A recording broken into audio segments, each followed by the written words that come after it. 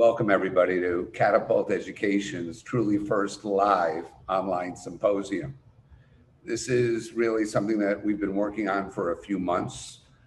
Can't wait to share everything we're going to do today for you. And openly, before we even show you the first slide, we're going to make this incredibly interactive. These are two of the most interactive doctors and individuals I have come into contact with.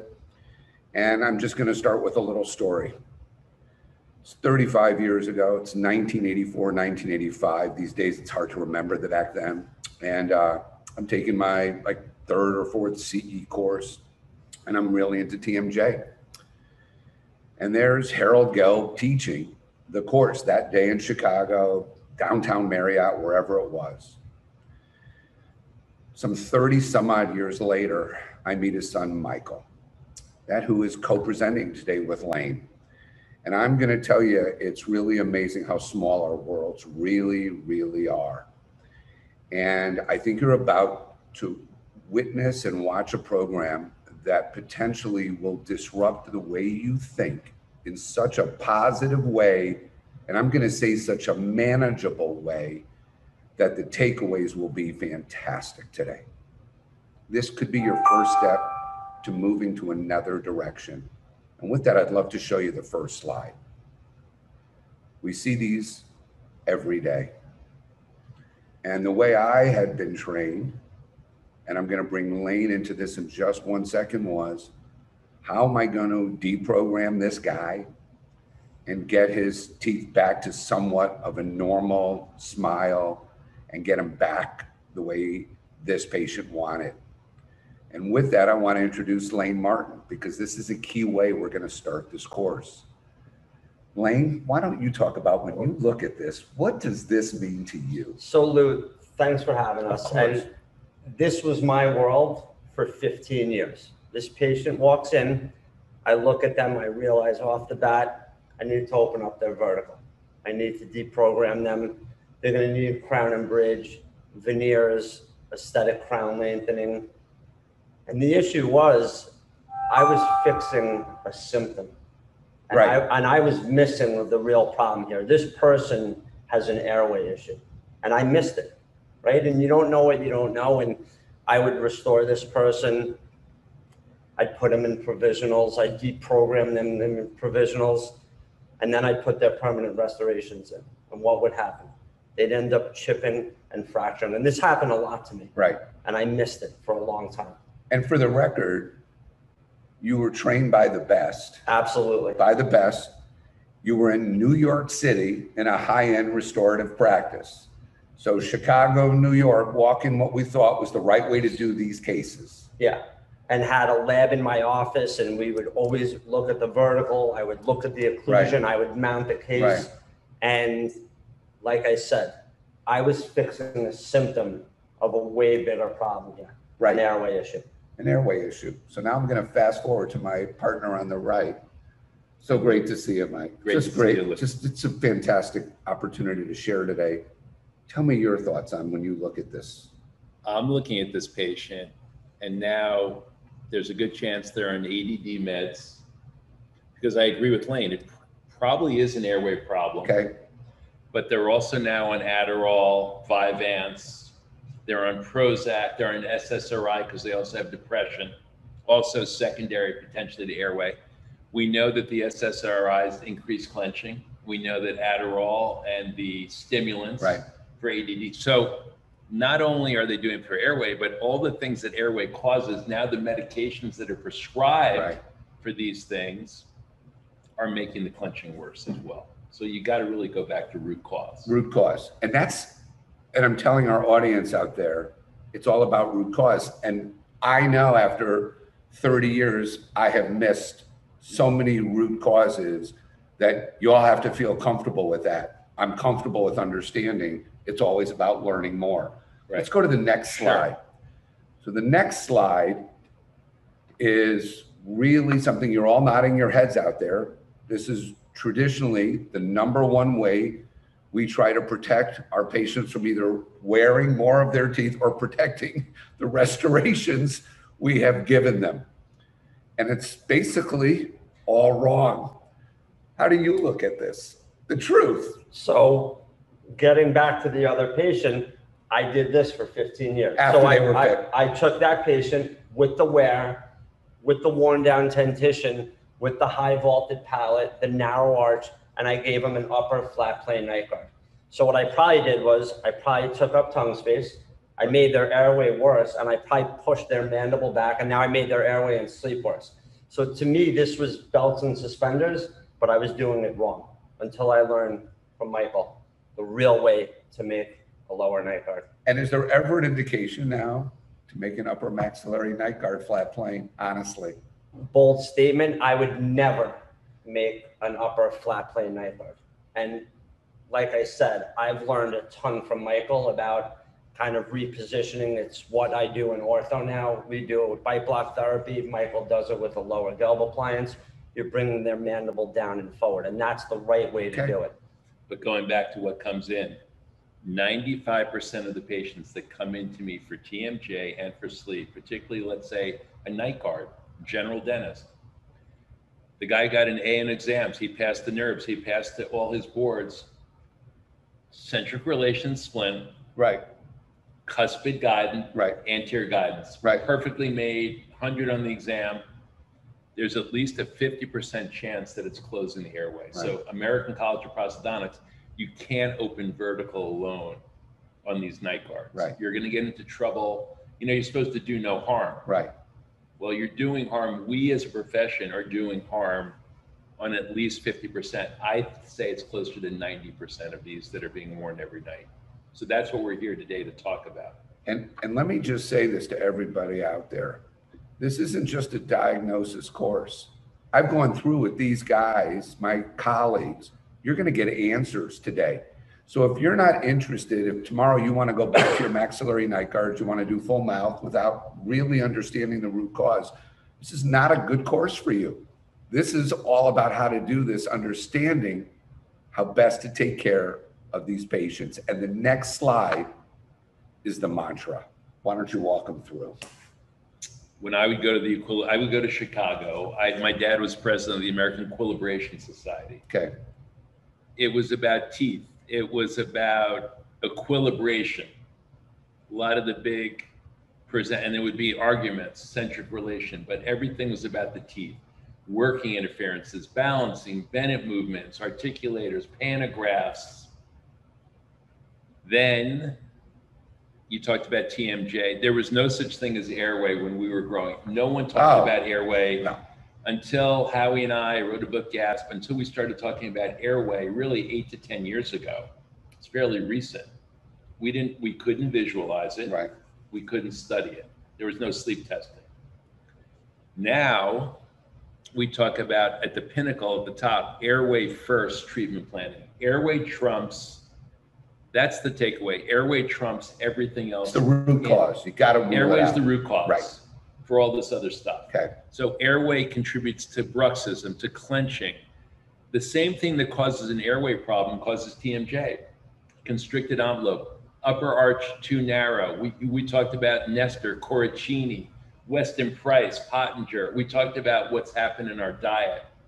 If you believe that our faces are changing, if you believe and you see kids that don't have room for all 32 teeth, and you see more crowding like we see in every generation,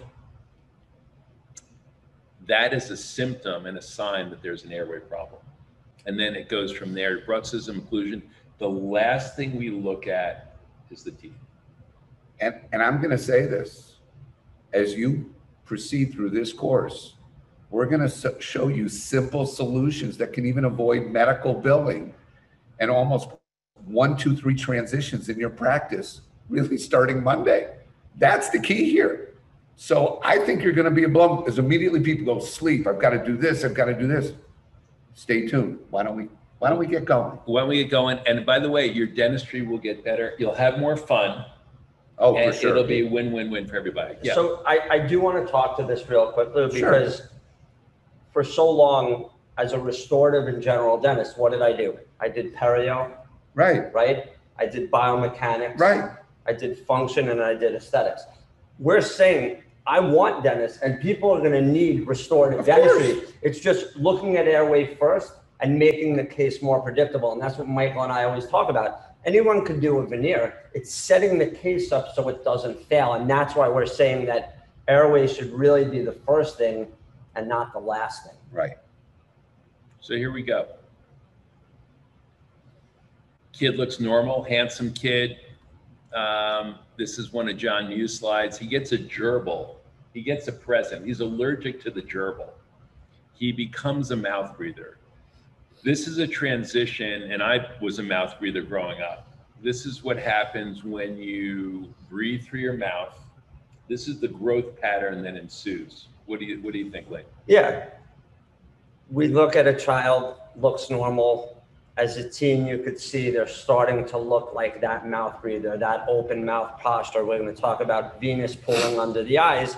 And then you look at them as an adult. And now, as an orthodontist, and in that world, I'm looking at faces. I love a profile picture because right off the bat, I could see retruded mandible, you know, the nasolabial angle we always look at. And I love this slide. Bump in the nose, and I can relate to that slide. So we're going to come back and talk more about that. You know, I asked the question before you get involved in this field, why should you care? Right. Like what, and I talk about airway more than sleep, but why even the field? Airway, we're going to discuss as something that's really best treated by the dental team. But first, you know, you've got to get a good night's sleep. You're not going to get a good night's sleep unless you have an open airway. Who's the best person to manage the airway? Right. The dental We team. are. Fatigue reversal, biochemical refreshment. That means you're forming new synapses at night while you sleep.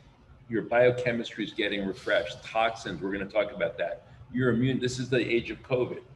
Your immune function will be strengthened when we all know that, right? You don't sleep well a few nights, you're more susceptible. You catch a cold or you're more susceptible. Memory, dad has dementia now. Memory caused by inflammation. A vital part of keeping your memory, avoiding dementia, Alzheimer's, is getting good sleep. And then you wake up in a better mood, less anxiety, less depression, less panic attacks. And this has kind of opened my world up. I thought the TMJ world was a great world. When I found out that I could start addressing these things, it kind of blew my mind that I, as a dentist, was addressing Right. panic attacks, anxiety, and depression. So what really goes on when you sleep? So we talk about, you know, getting into the different stages of sleep, and we talk about growth and development. You'll see us kind of talk about staging, and those are the things we look at. Michael said it, you know, improve anxiety, refreshment. It's really a way to clear your toxins out of your brain. That's the benefit. There's so many benefits to sleep, especially now with COVID, right? But you talk about failure to thrive. Human growth hormone gets released. So you see these kids that want to grow an extra 3, 4, 5 inches. They're not getting deep sleep. They're not going to do well. Fascinating. So one of Niedergard's things, and just good sleep, deep sleep, is when you clean the brain of toxins. That's when the cleaning crew goes in, the lymphatic system. That's when you clean that brain out. You need to do that on a pretty regular basis if you don't want to get the gunk stuck Right. in your brain Right. and tau proteins and all of that. Physical restoration. So this is really the restoration of body and mind. You know, mind-body medicine. This is the epitome of putting together the mind and the body, restoring the body, restoring the mind.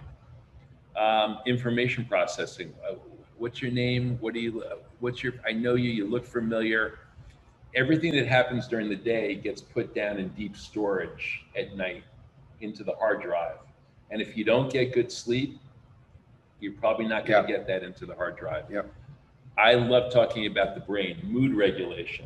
You're going to be in a better mood. You're going to have less anxiety. Like I said, it's all part of getting good. And we said it already with the immune system. Lena? So this is a slide we love, right? You can go 3 weeks without food. You can go 3 days without water, but you need air.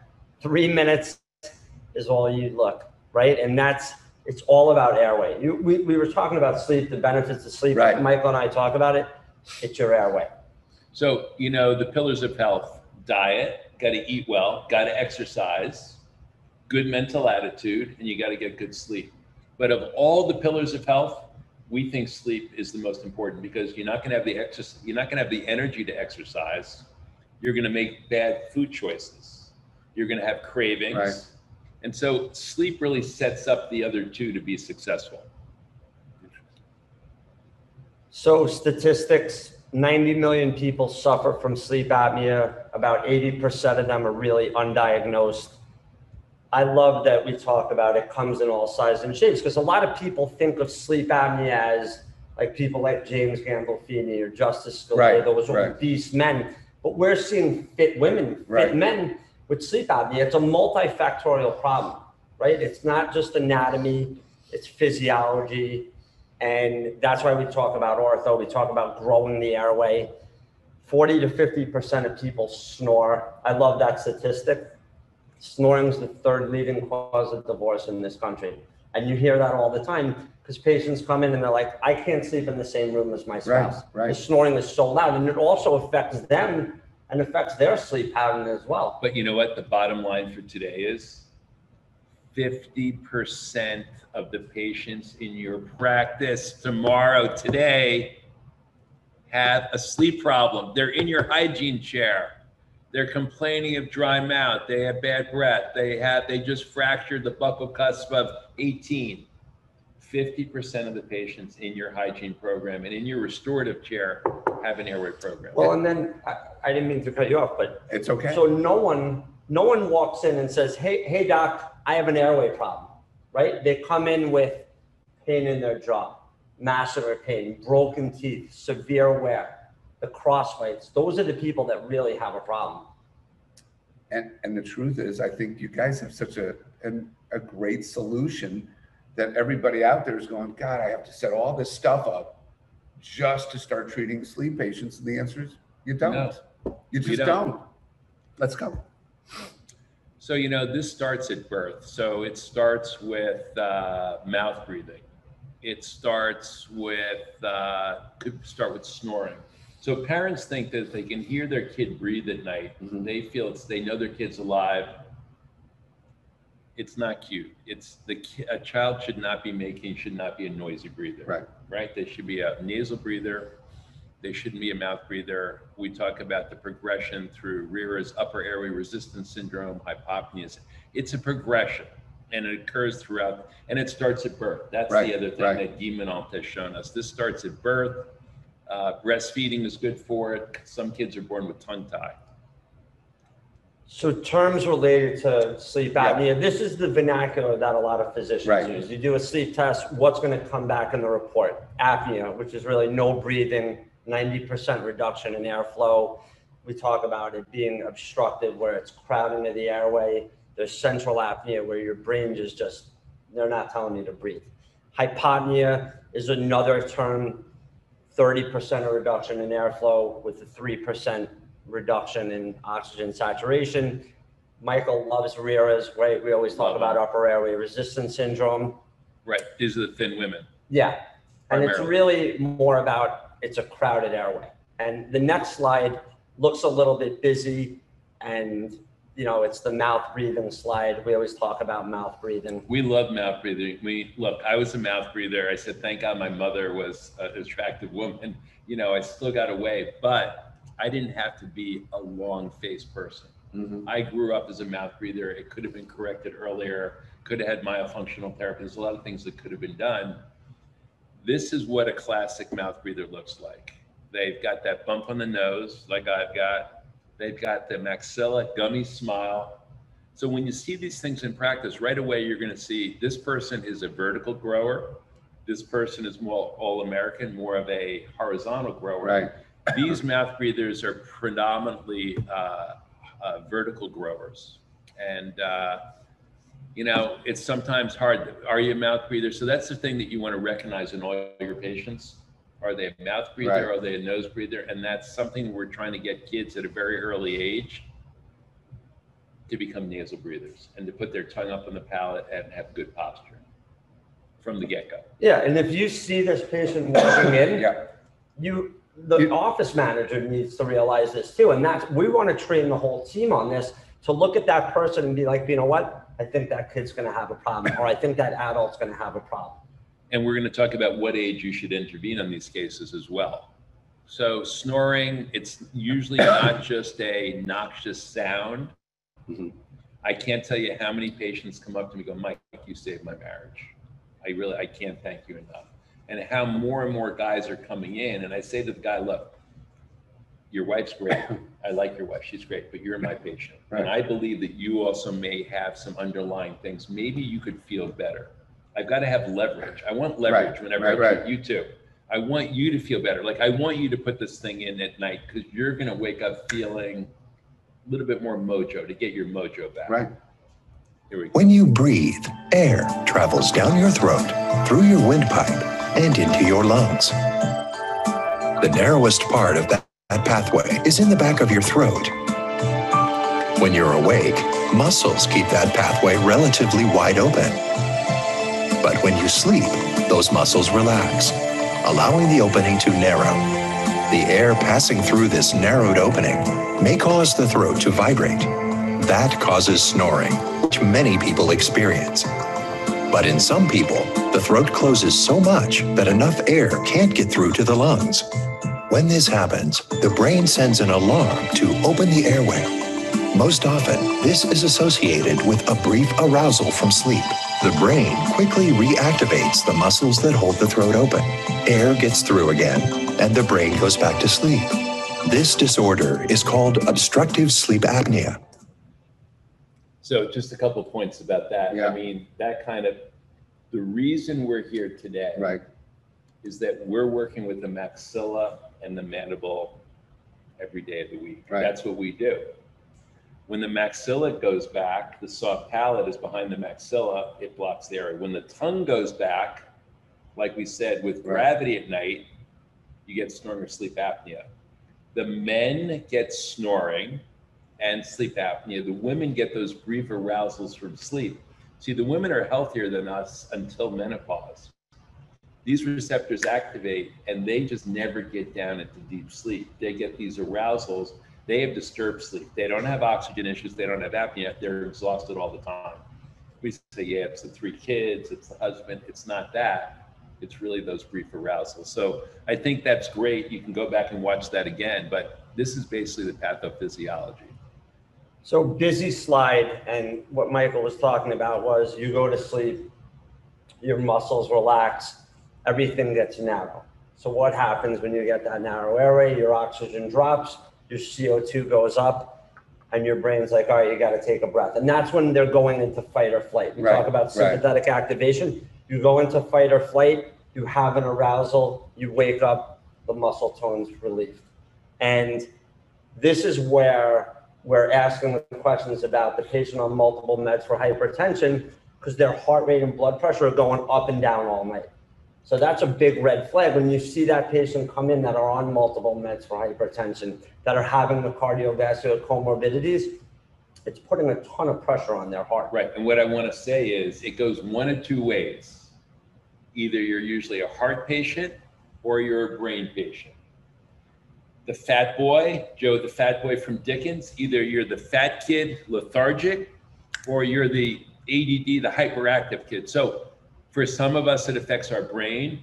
For some of us, it's diabetes, hypertension, obesity, and the inflammatory cardiovascular. So I find that fascinating that it kind of diverges. Wow. Yeah, and that's it. And Michael, that's a great point. I think starting off with an airway problem and sometimes less severe, you're going to get those neurocognitive problems.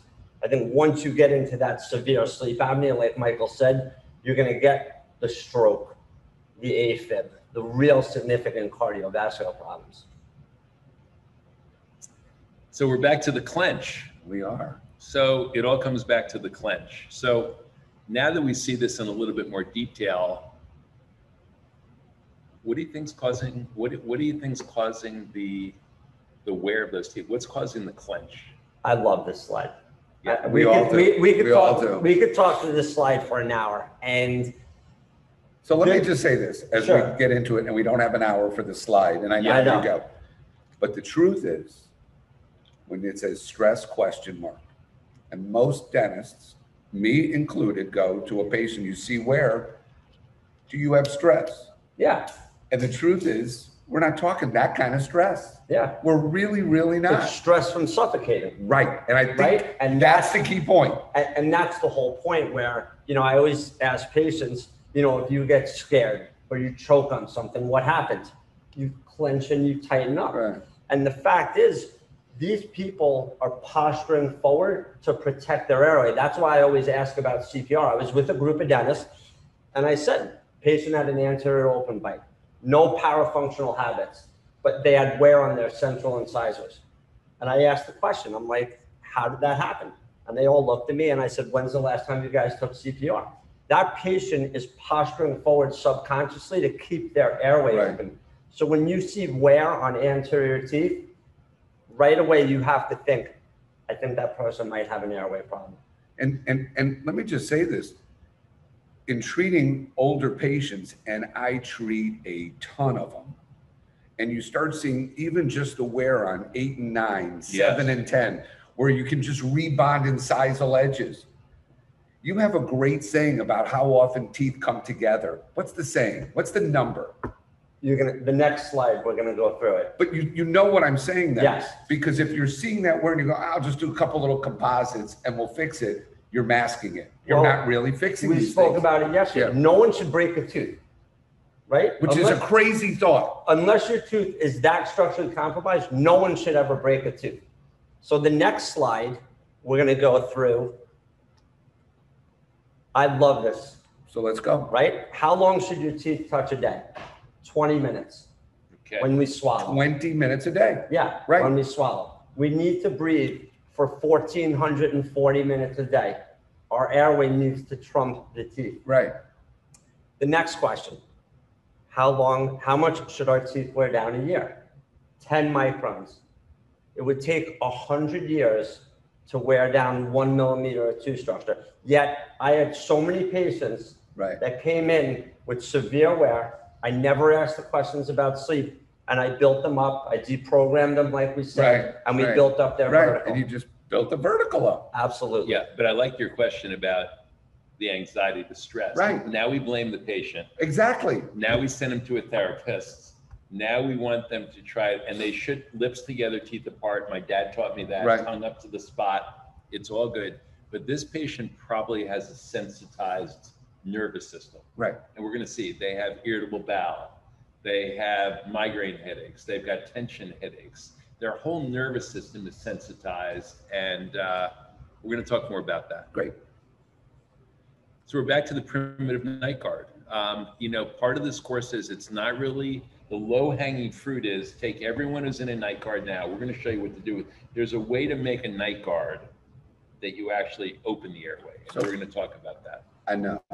So I'm going to just say this to everybody watching, and I'm included. The next difficult discussion is going to be when you're seeing patients that you put night guards in, and you're going to have to convert them, get a sleep test, which we're going to talk about, which is so easy with what we're going to talk about, but also convert them to a new appliance that we're going to close today on. And so overall, we're going to give people an answer to convert from these to a proper bruxism night appliance, day appliance, all in one. Day and night. Day and and now night. that once you see it, you can't unsee it. Once, hopefully, you're going to get the light today or the answers to maybe some of these questions that have been bothering you for years and years. We talked about the paradigm shift. Yep. So this is really about airway first thinking. We called it an airway-centric approach, not a centric, not just centric relation, but airway-centric, airway-first treatment planning. And I think that it's going to make your restorative better, your orthodontics is going to be better, your patients, it's more moving into the health and wellness field in dentistry than being the tooth restorer. Changing kind of your role and how you think about yourself, you know, in dentistry. I mean, we still have to fix teeth. We're not saying you're not fixing teeth. Correct. We're just saying we got to fix the root cause first. Yeah. And I think fixing the teeth are a lot easier when you look at airway, because what I said before, so many of those patients that I restored were chip restorations, or they'd break, right? Or they'd posture forward and they'd have worn down, you know, surfaces of the EMAX or the zirconia. Right. And I never asked the questions about airway or sleep. And I think you're going to have more comprehensive and well thought out treatment plans. It's actually going to involve more dentistry, not less dentistry, Right. because there is a dental solution, whether it's orthodontic, restorative, to most of these cases. Yeah.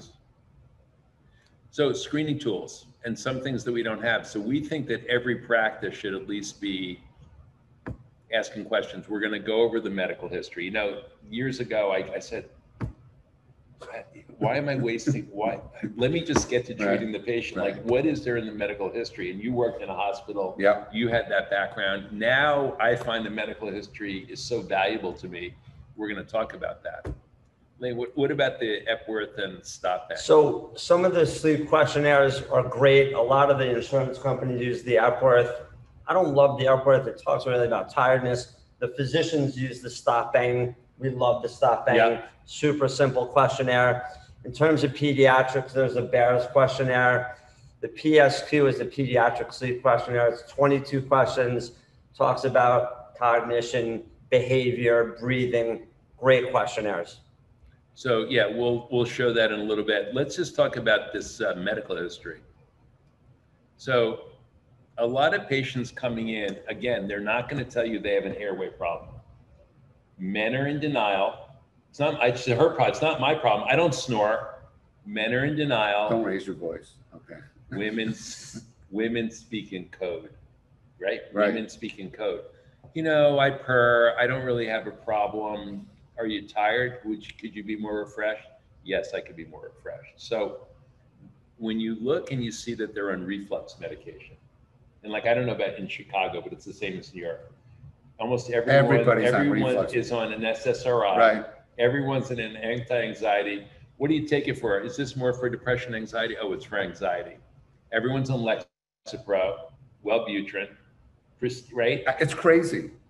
Probably half the patients. And then the acid, every single patient is on a protein pump inhibitor, right? Prilosec, Nexium, they all have acid reflux. Right.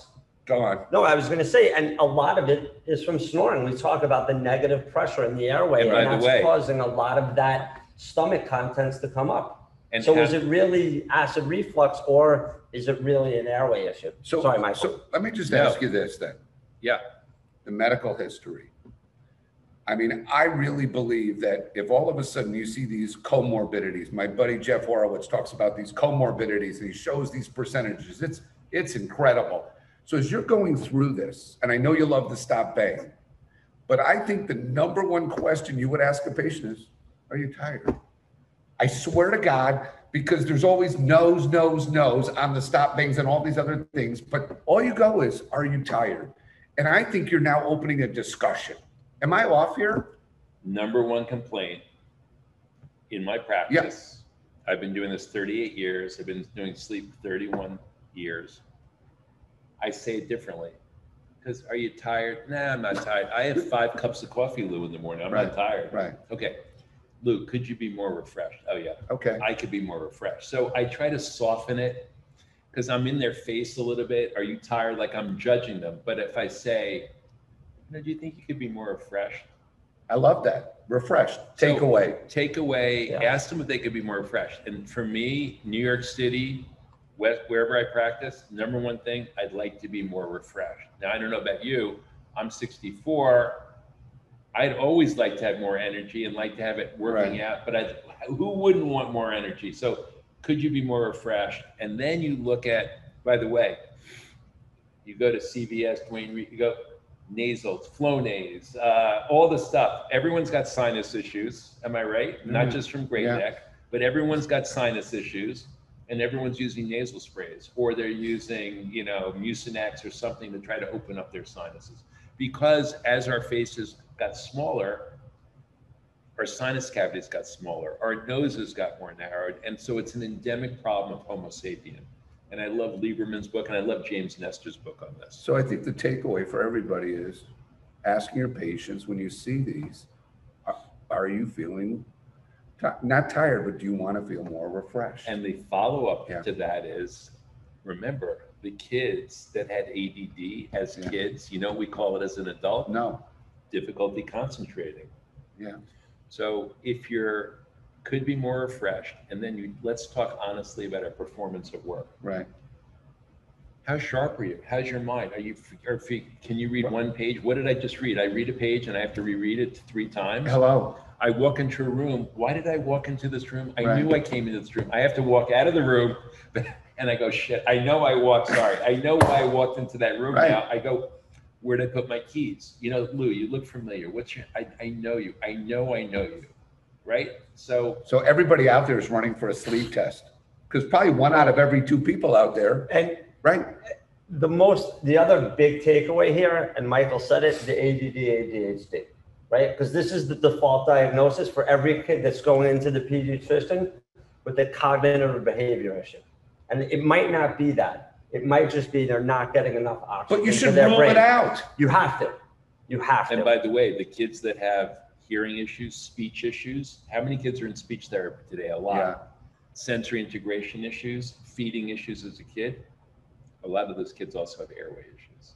So we could, this is a great Great topic, slide, right. because this is what you're gonna see. If you now start and you go back, this gives the medical history to me as a dentist. See, this is the best way to integrate us with medicine. Yeah. Because now this stuff all becomes important, because now we have a role. Before, okay, the teeth will be cleaner, I understand about the high risk, but I can really impact. It's bi-directional, because if I treat the airway, the ADD gets better. If I treat the airway, the depression gets better, the anxiety. So now as a dentist, I've got these levers. I never had it before. So I'm really integrated now with the physicians in a way that I never was before. This just shows you what the Epworth looks like. We advise that you give this to every patient. It's going to tell, you know, how tired they are. We love stop bang. So stop bang, for those of you who don't know, S-T-O-P. S, do you snore? T, are you tired? O, has anyone observed you stopping breathing, which I always ask. Blood pressure is P. Do you have elevated blood pressure? And then the bang, B-A-N-G, BMI, weight, age, it's men. It says over 50, but also women that are menopausal or older, large neck, and then male or a woman, again, around menopause. But again, it could be a woman of any age that has this, these arousals. It could be your thin women that work out 3 times a day. Bears, Lane? Yeah, we don't have to go through these forms, Okay. but people Probably, can download these forms. It's great to put in your medical history. It gives you a ton of information. So patient walks in like this. Left picture actually was a patient of mine who had tonsils like this. This person's in trouble, right? This is a crowded airway and obstruction. Slide on the right is the adenoids. You could see this sometimes on the Ceph.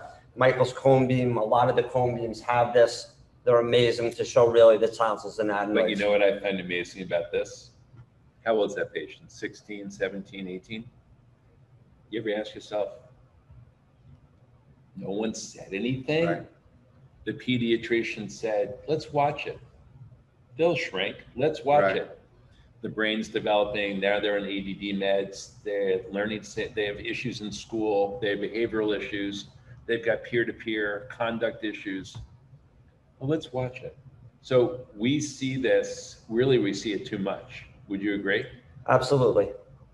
And I would say, and we'll get into cone beams, but for all of those people with cone beams, just honestly, just go look up adenoids, and you can see these things on cone beams. Every day. Yeah, every day. On every patient. Yeah. These are some of the signs that your patient may have an airway issue. So obesity, we were talking before, the large neck. Now, by the way, men put on weight in their stomachs and their faces. Women, that happens after menopause. So weight, where you put on the weight is very important. Mouth breathing, we spoke about that before, the open mouth posture. Myself and Michael are both mouth breathers now. As adults, we're having a lot of problems. Right. The frequent sinus issues. I'm getting treated myself. Right. With the palatal expander. The tonsils and adenoids we spoke about. So more and more we're looking at tongue posture, low tongues as being responsible. Because my tongue was never up on my palate as a kid. Some people have tongue tied, some people are just mouth breathers from the get-go, and they never become nasal breathers. So one of the important things for myofunctional therapy, my daughter is studying to be a speech language pathologist, and one of the things that we want to encourage kids as early as possible is to become a nasal breather. And James Nestor really talks about that very well in his book, Breath, if you haven't read it. So you can train kids. You can train kids and adults, but yeah, you have to train the kids to be a nose breather, but also give them the anatomy to open it up. Of course. Tongue tie, lip tie. Lane, this is one of your favorites. Yeah, the narrow crowded dental arches, the high vaulted palate. You know, we always talk the roof of your mouth is the floor of your nose. Right. So myself, high vaulted palate. Myself. Right? It's encroaching on your nose, the frequent sinus infections, the frequent colds, the runny noses. We're going to see that in so many of the kids that have that high vaulted palate. And that's why we're talking about early intervention with orthodontics, a ton of expansion, no matter which adjunct you're using. We're always talking about expansion. So if I see a narrow palate, and some people, our friend Scott talks about narrow palate syndrome, it's become so common. What do? We're going to talk about the laminates. What we do in the past, put laminates on. But you see Veneers, everybody. Thank you. Yeah, New York term. Go ahead. Scalloped tongue. I see a scalloped tongue, the first thing I'm thinking about, they have an airway problem. So if you take medical history, and now you're doing science, you're doing your science. I mean, how much do you have to be knocking on the door here to realize that those 50% of those patients, they're right there. They're right there. Now, the hygiene program can pick this up. The dentist can pick it up. Your front desk can pick it up, looking in the reception area.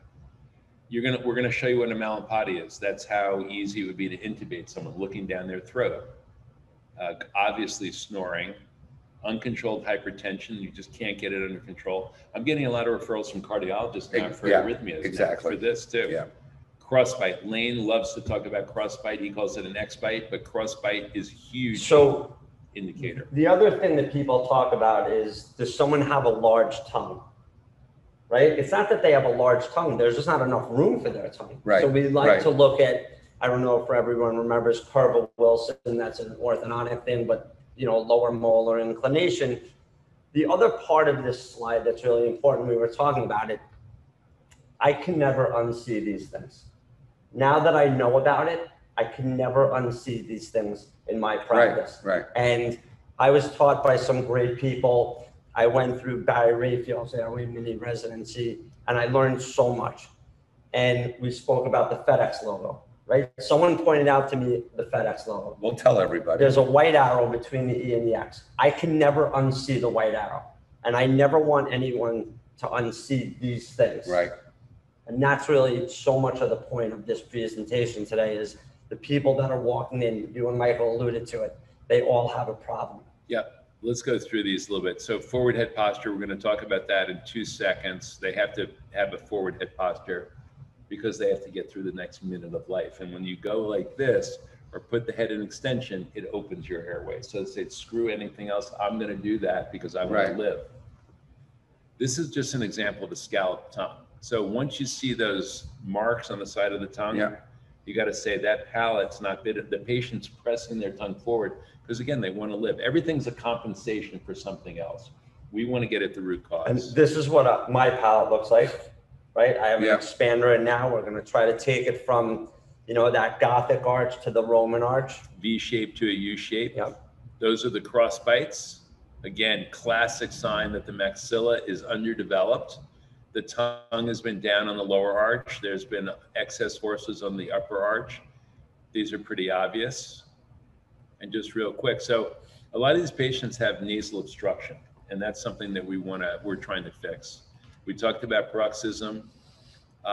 Lane loves to talk about, you know, failure to thrive, growth issues. Yeah, so the N3 part of sleep is where most kids develop and they get that growth hormone. And as adults, it's really more kind of us being more refreshed, that reparative part of sleep. But when you see a kid walk in and they're really under that growth chart, start thinking about a sleep problem or an airway problem. Yeah, we talked about ADHD.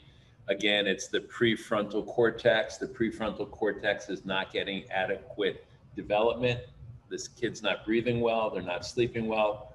Reversible, but you got to get to it. Kevin Boyd likes to talk before age 5. Right. I like to talk about before age 5. Right. If they're at risk, let's intervene even at 2.5 or 3. Number one thing in our practice, tired or excessive daytime sleepiness. Are you refreshed? The wear, the tori, a sign that they're clenching. We talked about reflux, and Steve Park does a great. So once that acid comes up, if it goes into your sinuses chronically, they call it sinusitis. You know, you're really in trouble. If it goes into the throat, the back of the throat, you've got that hoarse voice, you got something caught in the back of the throat. If it goes into your lungs, they call it pneumonia. And that's when people start to get real problems with that chronic pneumonia. So wherever the acid goes, it goes into your ears, they call it tinnitus. So I never realized that. I didn't know that either. You didn't know that? No. So one of the causes of tinnitus and ear fullness is the acid goes up into the ears. Yeah, fascinating. So Steve Park he's really taught me a lot on this. And then I grew up with my dad, so retruted jaws, retrognathia. Could you go back to that one? Sure. So nasal obstruction, can I ask you this? Sure. Do you find in your careers that as you're looking at cone beams, seeing that people are mouth breathers, and if you're looking at a cone beam, and I know we'll touch on it, but if you see the septums are not equal, you see the sinuses, are you referring out to ENTs? Could you touch on, or is that a bad? No, that's a great question. So number one thing that I see when I'm going through my cone beams, again, narrow face, narrow nose. Right. If I send it, this is my analogy. My nose is like a 500 square foot apartment in the village. I straighten all the walls. I'm in a damn small apartment. Right. If I take all the furniture out, I'm still in a 500. I want to build them a 1,500 square foot apartment. How do you do that? Widen the palate. You see. So it's interesting, and I'm just going to say personal story. 2 deviated septums fixed, still narrow palate, still can't breathe through my nose. Exactly. So we understand what the ENT does not understand. Look, everyone's in a silo. Everyone thinks that they can solve the problem. We have to work with our ENT colleagues, and we used to send everything out to medicine, get nothing back. So it's a combination, yes, nasal valves, but let's look at the root cause even of nasal obstruction. And this happens at a very young age. So Lane talks about it.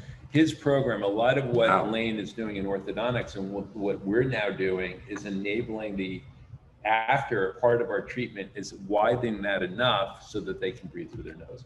And by the way, X-Clear spray and mute nasal stents. So everyone in my office gets a free sample of this xylitol, this clear nasal spray, and everyone gets mute nasal stents from Australia. And then 35% of my patients can't live without it. Right. They must use it every night because this is 25 to 30% of the problem. And then behind the maxilla, behind the mandible is 75% of the problem. So fascinating. So real quick, and maybe we'll have questions at all, Trevor, in a little bit. So Lane likes to talk about venous pooling. I think it's a great sign of something to look at. Yeah, it's from nasal congestion. A lot of this. So what are we looking at, Lane? We're looking under the eyes. Okay. You know, that's really a telltale sign that someone has a lot of nasal congestion. Are you looking at the lower eyelid? Yeah, under the eyes. Right. Okay. Yeah, under the eyes. And so the pterygoid plexus, it won't drain. The blood flow won't drain. So it appears like that under oxygenated blood is under the eyes. Okay. Yeah. So we always like to look at upper lower jaw. That's why we love the profile pictures. In ortho, we talk about A point, B point. So it could be a retruded lower jaw, a retruded upper jaw, or a lot of times retruded both jaws. Right. So more than not, the mandible's in the right position, but the maxilla is underdeveloped. I'd say that 82 McNamara said 82% of the time, it's a pseudo class 3. My dad talked about it. The mandible's fine. Right. It's that maxilla needs to be brought out. Okay.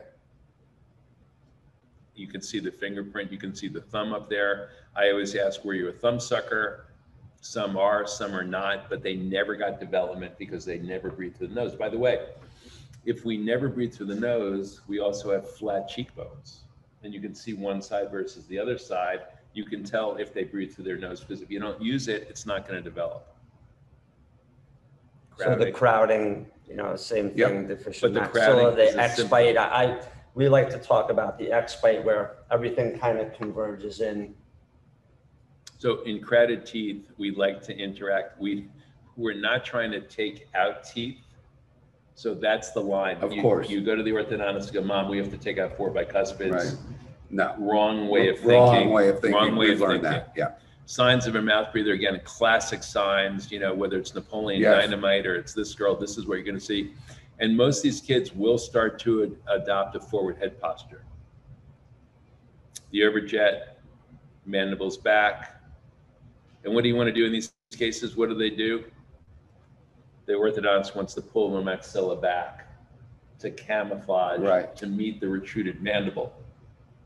So this is what I've been hearing. I've seen it from my Right. dad, and I've seen the orthodontic Forever. community forever. They're still trying to bring the maxilla back because I think they're not really looking at growth and development and not looking at the airway.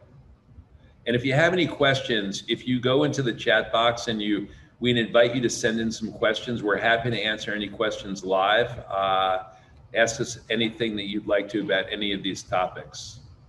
This is the big one that we see more, tongue tie. You know, and so I don't walk look us for it. through tongue tie with sleep and airway. Tongue tie starts at birth. Okay. In Brazil, you must check for this with the ADFAR score, with the Yep. score you get Yep. at birth. You have to check for tongue tie because this will make it harder to latch on when you're breastfeeding. And then if that tongue can't get up to the palate where it should be, you're never going to get development of the maxilla. So you'll have speech issues. You won't develop, you're going to have an airway problem. Every day on my Facebook, I see there's another article every day about this is a phenotype. This is associated with obstructive sleep apnea and starting in children. Okay. So you got to look for this. You have to do myofunctional therapy before you release the tongue tie. You've got to get those tissues ready to respond. Otherwise, it's going to stay bound down. You know, in dentistry, we're very black and white, right? Like we tend to look at anatomy. We need to look at physiology. We need to look at soft tissue. I mean, we're seeing orthodontic surgical cases that are relapsing because no one addresses the soft tissue. So myofunctional therapy is really physical therapy for your tongue, your soft tissue. So important, especially before doing orthodontic therapy. Did you know my mom was a myofunctional therapist? Did you? I didn't No. tell you that. Study with Danny Garliner, and now my daughter is becoming one. So let's go back to, and I Sure. again, you might as well all know that I probably have made as many mistakes, if not more than all of you out there. So I've got my CO2 laser. I routinely just release these tongues because the patients just want more tongue movement. Yes. There is so much more to it than doing this 30-second to 2-minute CO2 laser procedure. That's Please. a great point. So for adults, they need therapy because the analogy I use is if someone tied your shoelaces together Yes, and you had them tied together for 5 years right, and you clipped them and you tried to walk, you'd fall. right. It's the same thing here for adults that are tongue tied. They need the therapy. They need to stretch the tissue out. They need to kind Before the quick frenectomy. procedure. Yes. Yeah. They have to get this done. Okay, because it's the easiest clinical procedure. Yeah. Every dentist has a laser, whether it's Right. CO2 or Right, diode, right, they all have it. Right, right. Okay. They need the therapy. Okay. I'm taking notes. I'm Lingual- taking notes. Lingual tori is a sign that they've probably been clenching. Yeah. Again, we talked about the tonsils. Again, it's going to lead to a high Mallampati score. And you've got 2 boulders in the stream. I will almost guarantee a patient that they're going to have a better life. They're going to breathe better 24 hours a day if they at least get the tonsil shaped. Because some parents are against taking out I the know. tonsils. So shave them with a laser, Yeah. leave about 10%, so there's some lymphoid tissue there. But those tonsils are not really clearing out any irritants. They're being irritated. Right. Enlarged uvula, the uvula that gets beat up, it's like a Yep. punching bag, Yep. right? It gets Yeah, swollen. and a lot of times it's, suction from that negative pressure, but Right. also when the gastric contents come up, you're gonna get inflammation. So Right. someone's uvula could be really red, inflamed. Right. Really look at So those another things. thing to Look look past at. the teeth. Yeah, You have to look past the teeth. got it. So this is the part we start talking about really sleep disordered breathing in children. It could start with mouth breathing even before snoring. There shouldn't be noisy breathing. It should be quiet in the kids' room. Tonsils and adenoids, and again, it's really before age 7. Okay. And if the kid's at risk, a lot of this is going to be, if a kid's at risk, I support Kevin Boyd and the Endeavor group. I want us going in there at 2.5, 3. I'd like to Right. get the child mainstreamed in school because the brain, this is all about the brain. Orthodontics, early intervention in this is about brain development. Right, right. Brain development. And I can't say that enough. I really am a big advocate of the brain. So again, you treat the airway, the hyperactivity gets better. We're going to talk about Connor-Deegan, oppositional defiant disorder gets better. Developmental delays get better. We can get growth hormone released, better concentration. So I wet my bed till I was 6. And it wasn't, Now everybody knows. I'm sorry, but Yeah. when I got my tonsils, and I had night terrors too, it was hard to do sleepover days. Talk to me. I know, we're gonna have to talk later. So a really important point is you always hear people lecturing saying tonsils and adenoids are the biggest cause of a sleep disorder problem in Right. kids.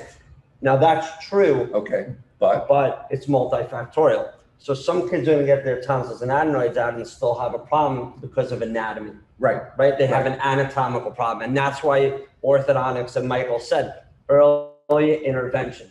In my ortho program, we're seeing kids that are 3, 4, 5 putting in bondable expanders. So the days of waiting until someone has their permanent dentition in, those days have to be done.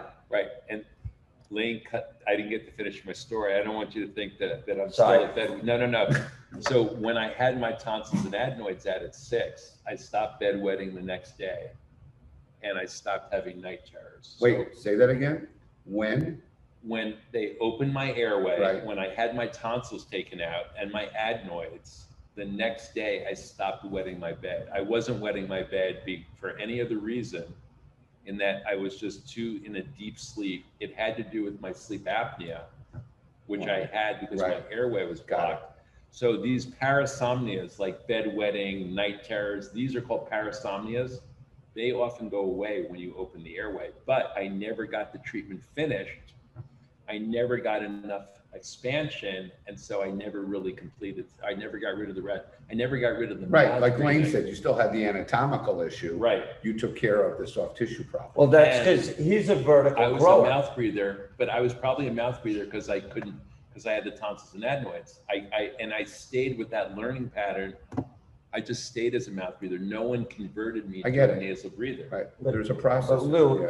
in terms of restorative and seeing people like Michael, the vertical growers, the gummy smiles, Right, we have to recognize that a lot of those people are going to potentially have an airway or sleep issue. right, It's not just like, all right, let's do some aesthetic crown lengthening and make the essential incisors look better. We have to get to the root cause of what caused them to Do be you want like to do that. some? Are you going to do some questions? So there's 2 questions, one of which we're gonna get to. Okay. Because I know we've gotta get to some treatment. We got to get to some have treatment Yeah. now. Yeah. So the first, because one of the questions is, what is the design of a proper night guard? We're getting to it. I promise you all, it's absolutely coming, and we do have to get there. Yeah. And it's just briefly go through the protocols of airway management again. Okay. We're going to do it right now. We're going to do Okay, it now. let's do it. Okay. So look, let's go real quick. Snoring's not cute. So the question we always get, how long should a kid grind their teeth for? And is it normal? So everyone said, no, it's normal. Everyone should grind their teeth. So you want to talk about the E's and the 6s and everything? Yeah, so when I talk about clenching and grinding with parents, now some kids will grow out of that. But what I like to tell the parents are, and what we like to look at is, we look at the 6-year molars. So, right, like on a 11, 12-year-old, do they have wear on just their first molars, or do they have wear everywhere? If they have wear everywhere, they're not growing out of that. They have an airway issue. That's a great key point. That's a great key point. So whether it's the tonsils and adenoids or it's an anatomy, like I said, look at the rest of the dentition. On a 10, 11-year-old, if there's just wear on those first molars, yeah, they probably grew out of it. Okay. But they start having wear on the bicuspids, on some of the anterior teeth, you need to inquire about an airway or sleep issue. Great point, Lane.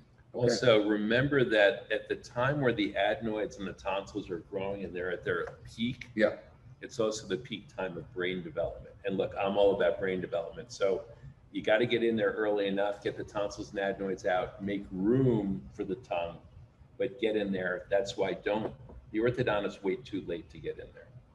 And we're going to talk about the protocols. Okay.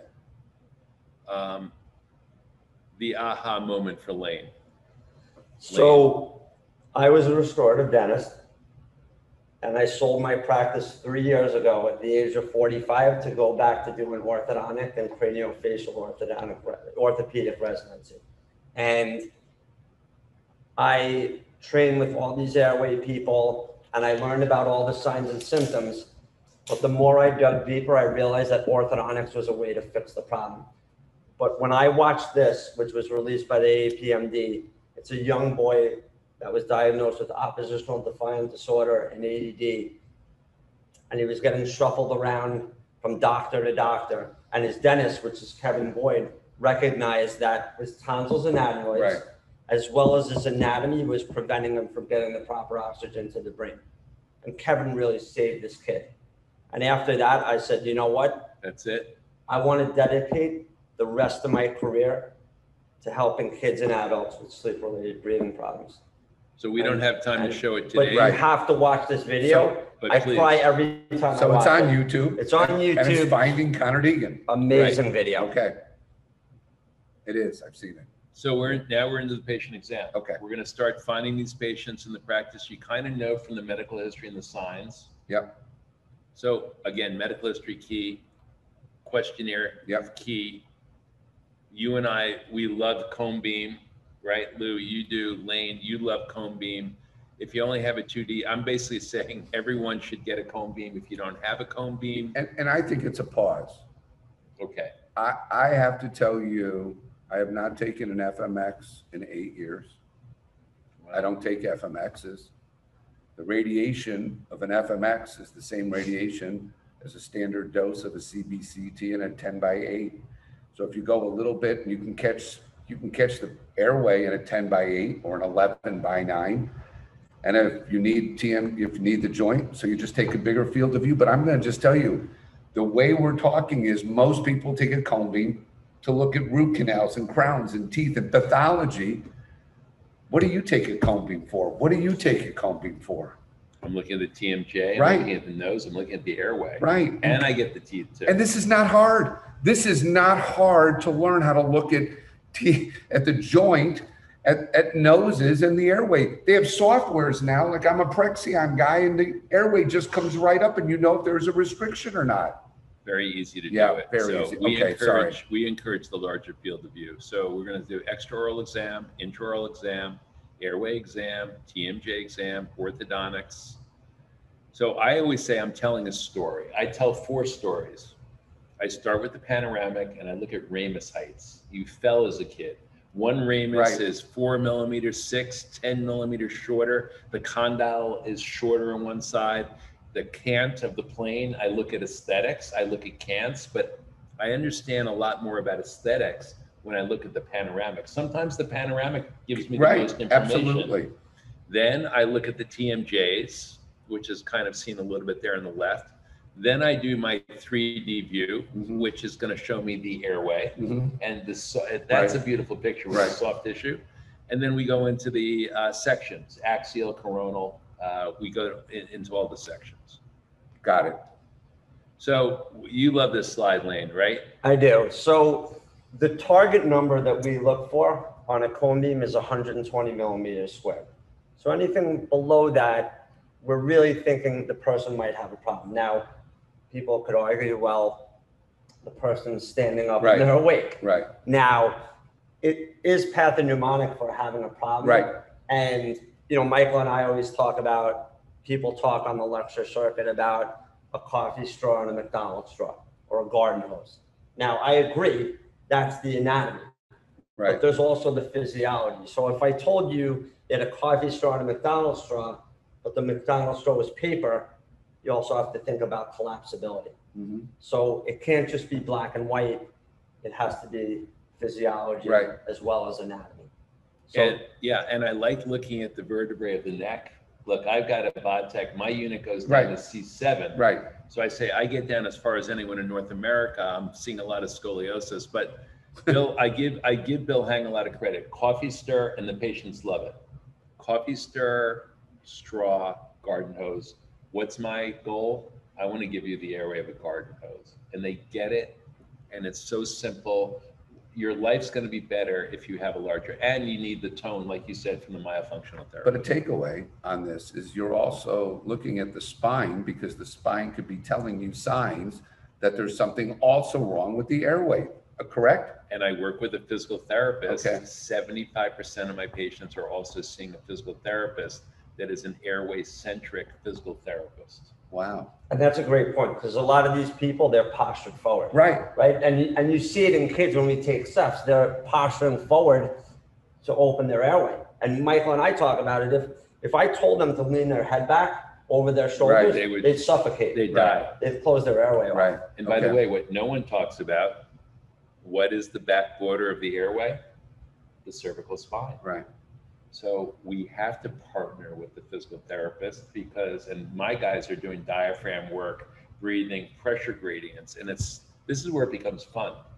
Because when they come into my office once a week for 2 to 3 hours, it's a great way of co-treating. And so look, my dad, you know, right before he stopped practicing, he goes, Michael, I used to take transcranials on all our patients. Then I got the quinsectograph.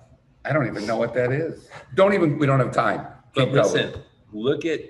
so when we look at the TMJ, and I see the TMJ's bone on bone is rearmost, uppermost. Yeah. The old definition, I know that there's something up. And so I'm trying to align these data sets. I align the data set of my medical history, the chief complaint, Mhm.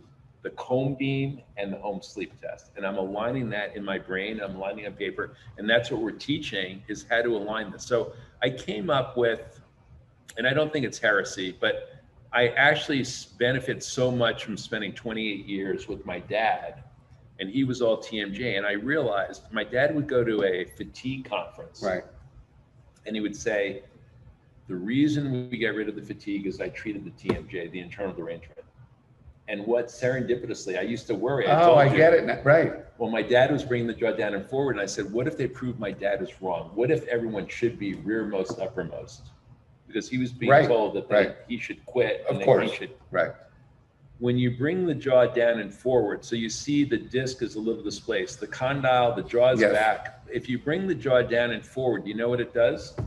It opens the airway. Because the tongue is attached to the genial tubercle. So as you bring the jaw down and forward, serendipitously, they wake up in the morning, they feel better because deeper sleep, more oxygen, which is my recipe.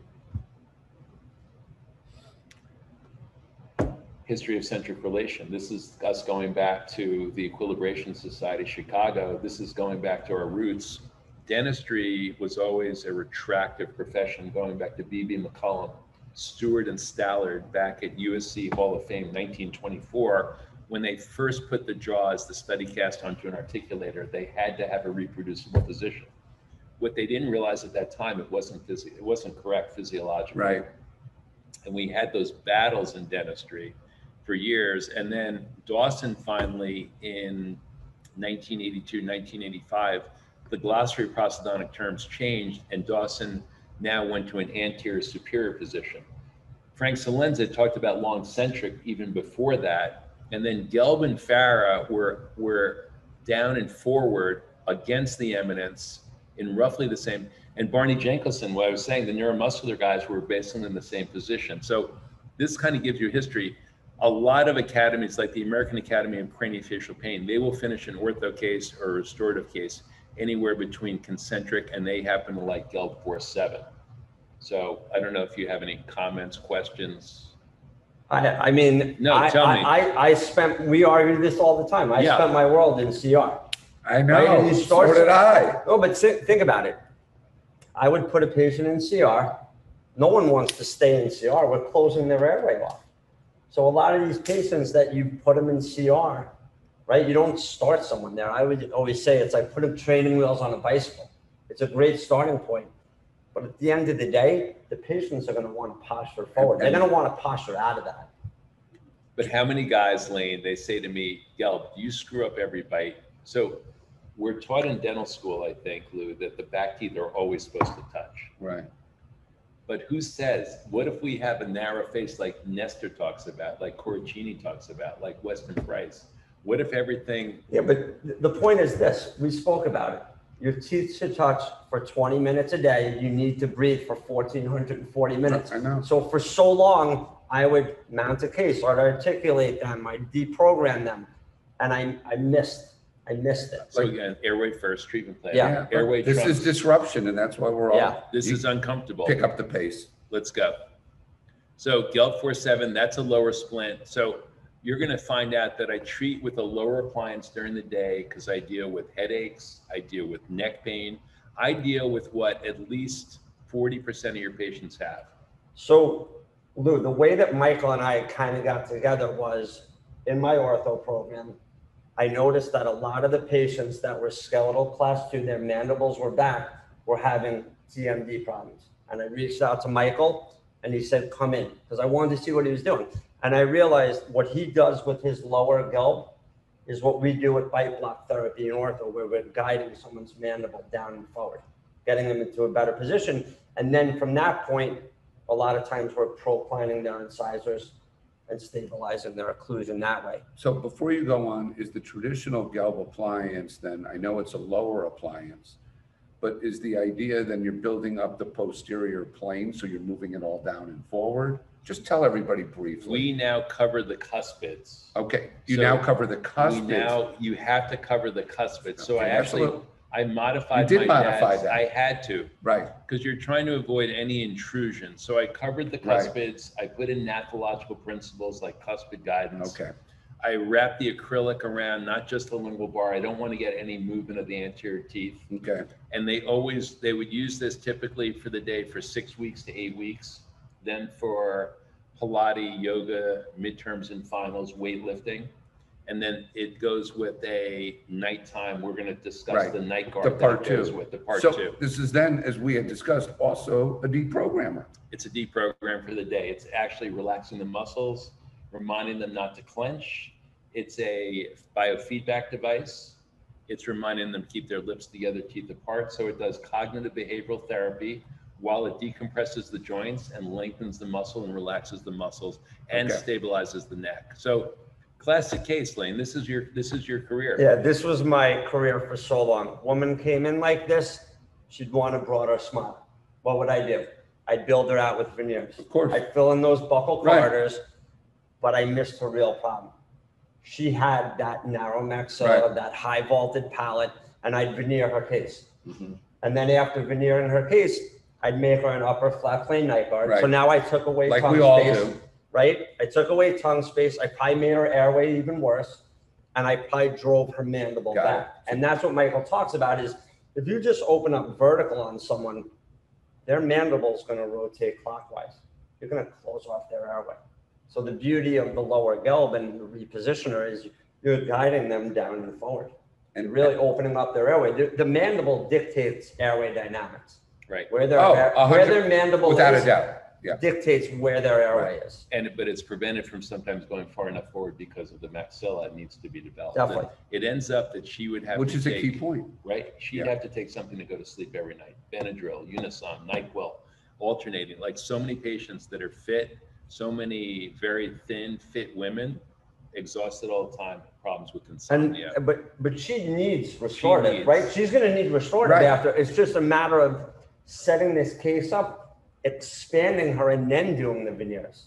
Because she's going to end up chipping this. If you leave her like this, She did. with and that she narrow is chipping maxilla. it. She is. Well, and you never found the root of the problem. which was Exactly. sleep. That was the problem. That's the problem. Okay. So this is trying to tell us, and we're going to move along a little bit. The patient comes in, remind you, the patient comes in driven by pain. The patient never comes in and say, Lou, I've got an airway problem. I saw this. Now, if they've read the book Breath, if they've read the book Gasp, they will come in asking for an airway appliance. Right. And they'll come in asking for ortho. But they usually come in because they have pain on chewing, they're clenching, they've broken a restoration. They really have an airway problem. And when you have a woman like this, who she's not overweight, she doesn't have a terrible arch form. No. But when you take the cone beam, it's only 79.2 millimeters squared. And I say to myself, I better get a sleep test. And she had moderate sleep apnea. Here's a case that we love. Again, patient comes in because they're tired, because they come in when they're in pain. Patient comes in, we end up doing and she's irritable and she's depressed. She ended up, and look at that mandible, and look at that look at the narrative. She's the classic case. You want to say she's an upper two bicuspid extraction. I spent an hour and a half in my ortho program discussing this case with the residents, because this case was my bread and butter as a restorative dentist, right? As a general dentist. All right, yeah, you know what? She has some large amalgams. She needs crowns. But you could see here, she's almost in crossbite. She has a severe overbite. She's a bicuspid extraction case. She has a high vaulted palate. You know, she looks tired. If you look at her profile picture, she almost has no chin. She has no chin. Wow. Right? She has that protruded mandible. So that's why we wanted to talk to not only the dentist, but the front desk person, the hygienist. When you see this person, let the dentist know, you know what, I think Mrs. Jones might have an airway or sleep problem. And she's developing that dowager's hump. Now, we did a sleep study. She had 69 events. You're going to see our treatment. So look at that airway, almost no airway. 69 events per hour. Oh my God. Severe so she's as severe. It gets. We got it down to 8. She had 365 DSATs between 4% and 9, 110 between 10% and 20%. We brought it down. Oh my God. We brought it down, I think, to 12 and 0. And so this is the after. Now, what happens? Do you notice how her head posture is tilted back? Her head's an extension. Yes. Do you notice she has no chin? Look at the cut line. Look at, we're able to give her somewhat of a chin. Yep. This is non-surgical. Do you notice how her ear has moved back? You notice how her head, Oh, it's almost uprighted. do you know how her head's back into better posture, better flexion? Yes. She's going to have less of that hump. Do you see how the hump is half the size now?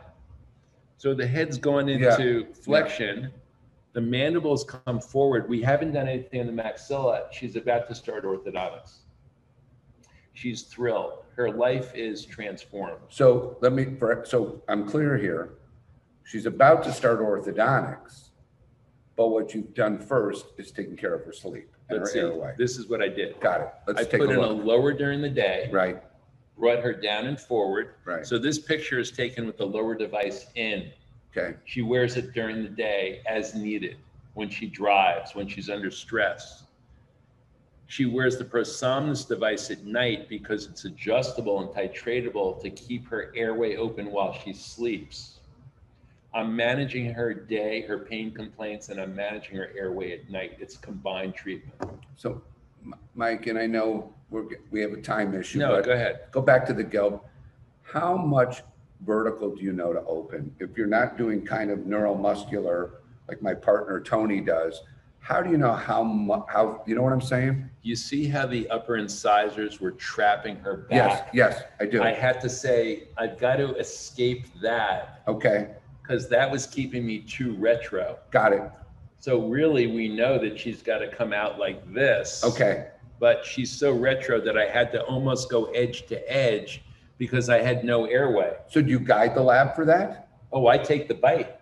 So 66, Mississippi. So my dad used to say the sibilants. Of course. The S sound. So 66.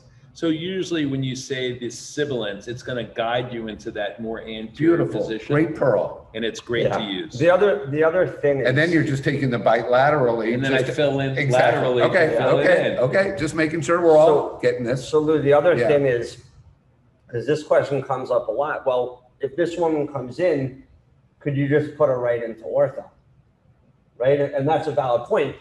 But the patients that are coming into Michael's office, a lot of them are having acute issues, and a lot of them Right. are having sleep and airway issues. So obviously, I'm an orthodontist now. I'm all about doing ortho, but you have to address their acute problems and then put them into ortho. I think that's a really good point. Get them out of pain, get them sleeping and feeling better, and then get them into the ortho. Right.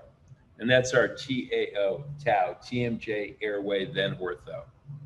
So I think this is a great case. Before, her airway is 38.5, after, and she still's got a way to, and that's the bite that she's in with the prosomnus appliance on the bottom. You can Got see it. how protrusive. Oh, I think it's a very important thing for everybody to see that. Yeah. So that's the treatment position. And again, I'm limited because she hasn't had ortho yet. That area should get much bigger. She should be in the 250 to 300 range when we're done.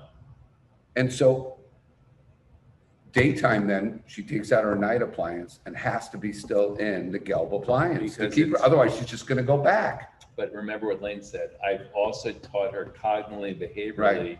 to keep her teeth apart 98% of the time.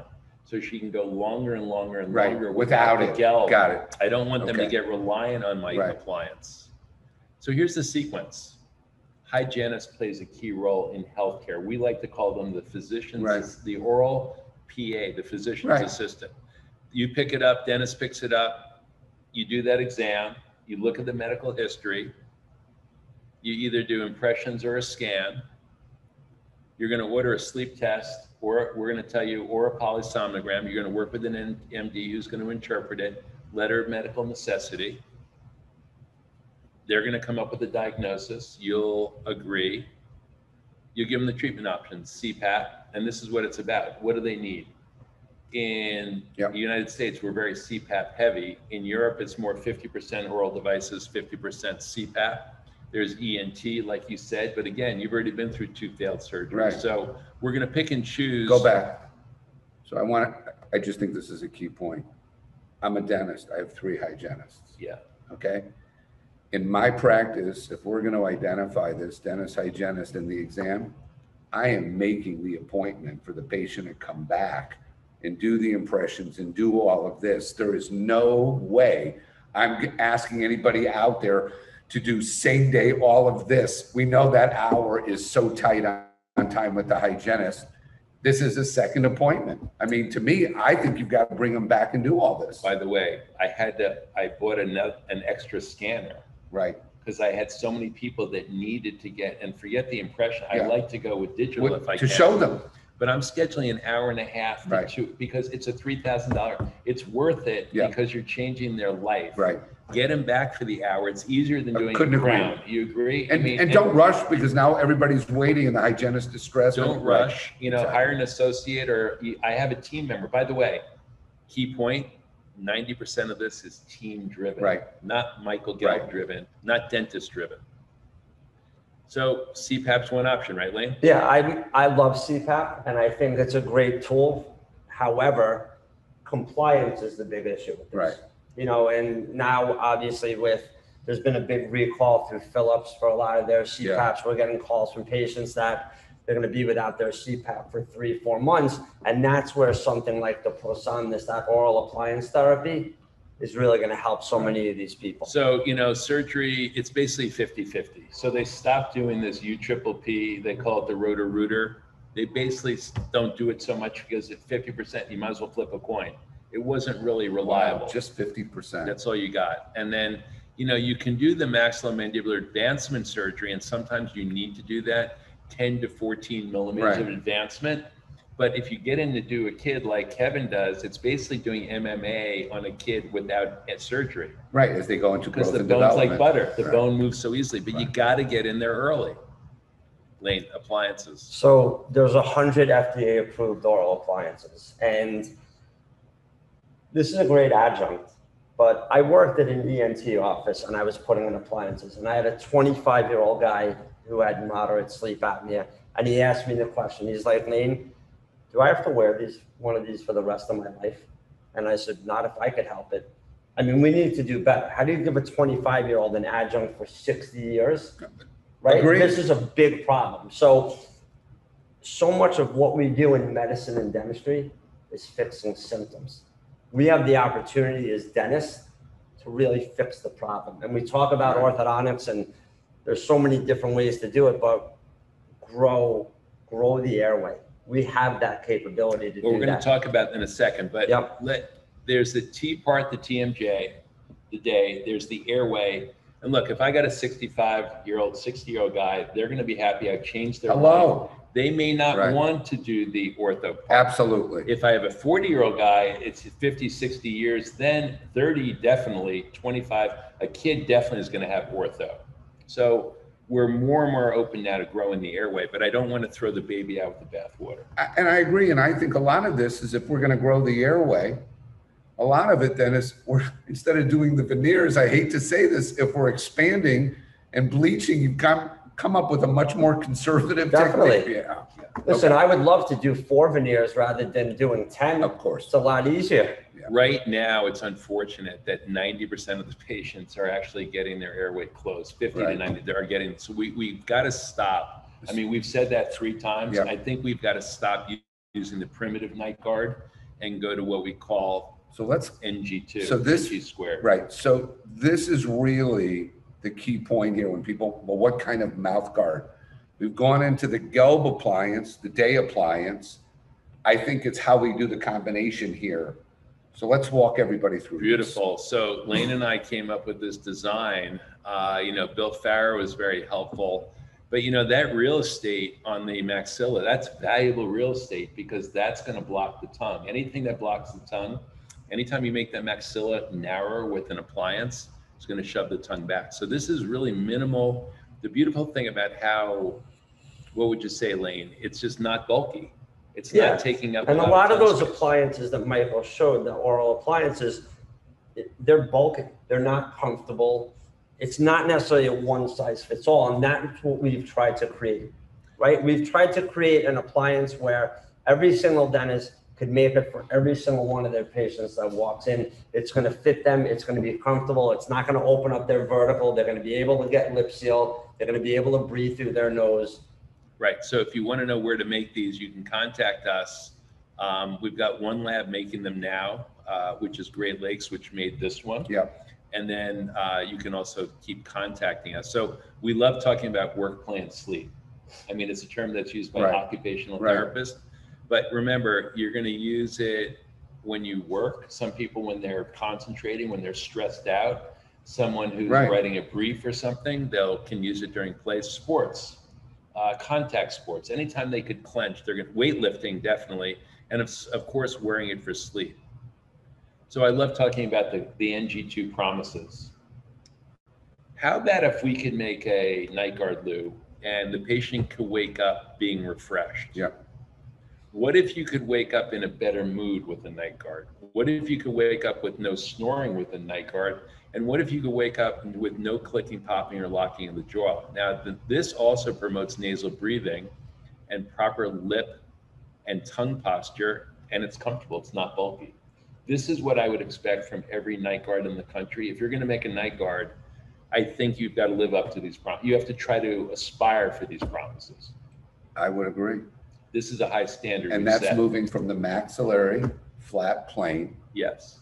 Where patients, honestly, they're not waking up any differently. They're not in any better mood. I'm not stopping their snoring. Exactly. You do prevent tooth breakage, though. I will give you that. You do. And some muscle and tension tightness. and tightness. You do. I'm not disagreeing with you. So now we're talking about, before we get into like the how and why you should do this, Lane talked about growing the airway. Look, Vivos is doing it, complements Vivos. Facial Beauty is doing it. You can do it with Invisalign. Ben talks about that. What else, Lane? What other different expanders, Lane? Your program with Alicani, you're doing. Yeah, and we're agnostic on the ortho side. No, I know. Right? Like, as long as you're going to do it. And MSc. Michael brought up a great point. The 40 to 50 to 60-year-old, they might not want to do ortho. So at least get them in an appliance that's going to help them, help their airway, you know, help them feel better. Obviously, I'm in an ortho program, so I do love this concept of growing the airway, but it's really the comfort level of every dentist, right? If someone's doing clear aligner therapy, it's just maybe a little bit of modifying their treatment plan. If they do functional appliances, they can do something like Vivos, they can do a traditional high-risk expander, or they can do a combination. So when you're ready, we're going to show you kind of how to get involved in it. This is like the icing on the cake. So you will transform your practice, certainly with airway-friendly orthodontics, but just by recognizing the type of night guard you should do. Right. Let's start with the easy stuff, the low-hanging fruit. Agreed. But we love airway-friendly orthodontics. We love intervening early, especially for a kid who's at risk. Orthodontics has a lot of power. We want them to use their knowledge and their talent for good. We want them to open the airway. We prefer no more 4 bicuspid extractions. It's obviously a team approach, and I want to get into this. So this is one of the big breakthroughs we've had, and I think I love this. This is very exciting. So for the first time, we've got this disposable unit. What do it mean? So my problem was I would give out a $5,000, $6,000 machine. I couldn't get it back. I had to send letters, threatening letters. I had to take their credit cards, but it would cost me $6,000 a machine. This we can do for the dental office. You give it to the patient, you initialize it, the data comes back through the cloud. So they download an app, it's very simple, and we get all the data we need to be able to. And it's all done via a watch. It's a watch. It's a watch. It's a watch. So no more of this. Nothing on your face, no note to fill in, nothing on your forehead. So the patient's now coming back to you for the appointment you made in hygiene, and you'll have this data. And they'll go, yeah, we'll either give it to them that day in hygiene. Okay. And no, I'll get it through the internet the second they finish the test. I'm getting it, and it's going to the physician. I'm getting the interpretation by the time they come back. Of course. Within like 48 to 72 hours.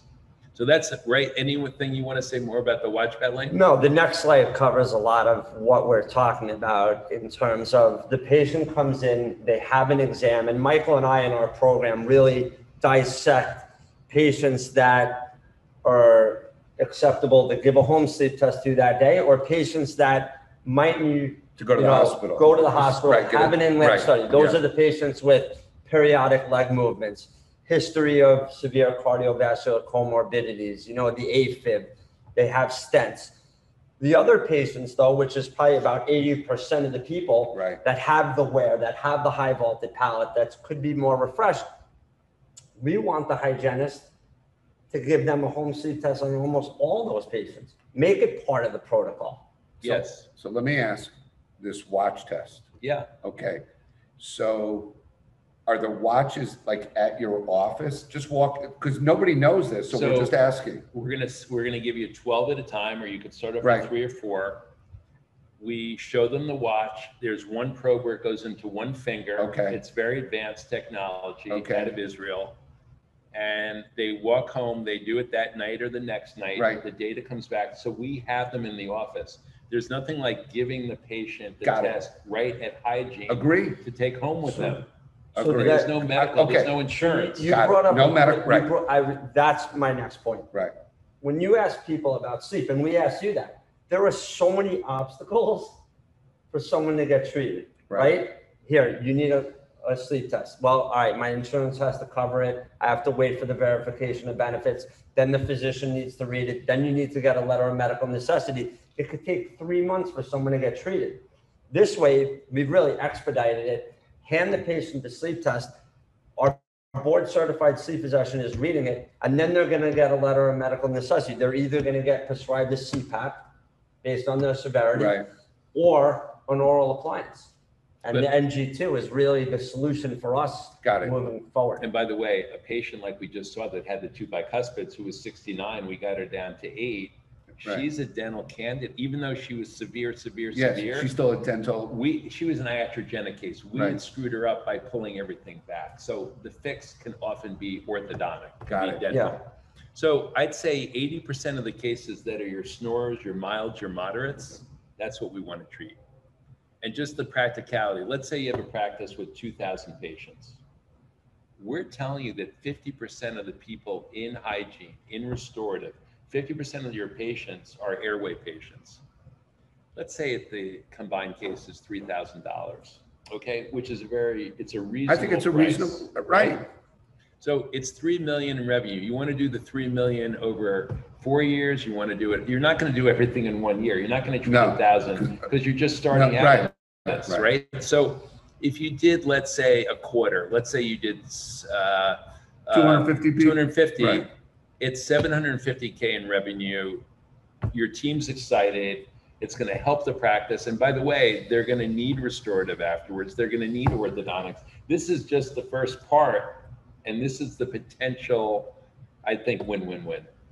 I do. I really, I just think this is such a home run. And today, I think one of the keys is if you really understand how you can identify these in your practice, which we have done, I think, very well, both on anatomy yes, and medical history. Now it's getting the whole team behind you. And I think when we close today on that, we really need to talk about expanded learning, yes, yes, and the opportunity to get the whole team involved. It's not like ABC, but it is a process that we can show them. And we're going to have an intermediate course that I think will go over this in more depth. I would treat the team first. I would get the whole team studied. I would give a home sleep test to every one on my team. I agree. Yeah. That's the way, I like to do it. Yeah. So we have this thing called the TAO Method.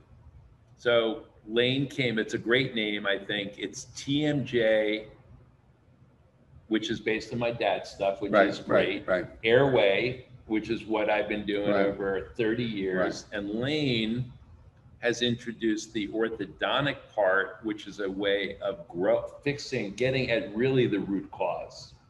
So airway is root cause for anxiety, for depression, for ADD. But if you really don't want to wear a device the rest of your life, we love the ortho. Fact that we could do ortho. Guys like us, 500 square foot apartment. Right.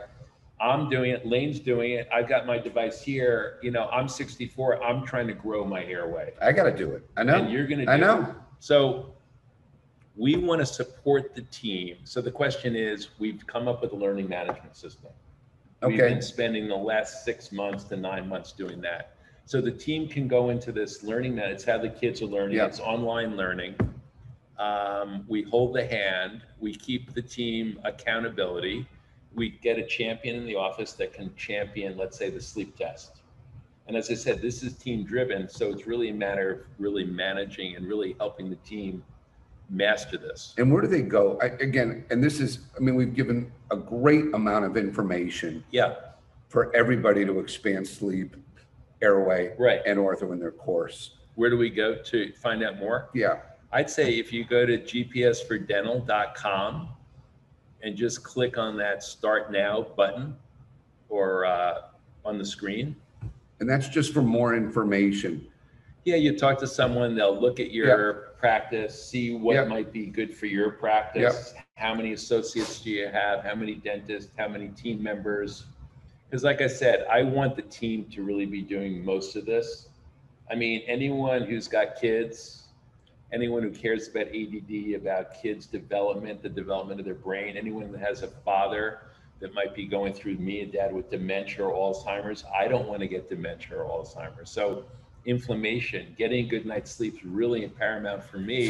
So I hear you. So pointed questions.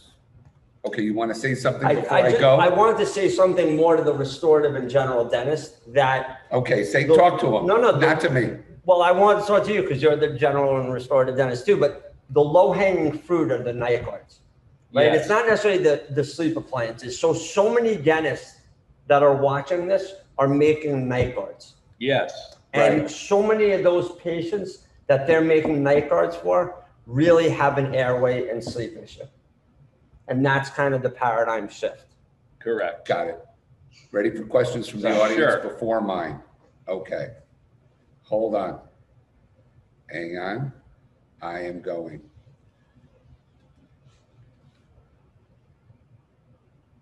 Okay. First off, there's a comment. I love and use X-Clear regularly, and it's good to fight COVID too. Yes. So there are studies that Yes. iodine sprays and X-Clear both.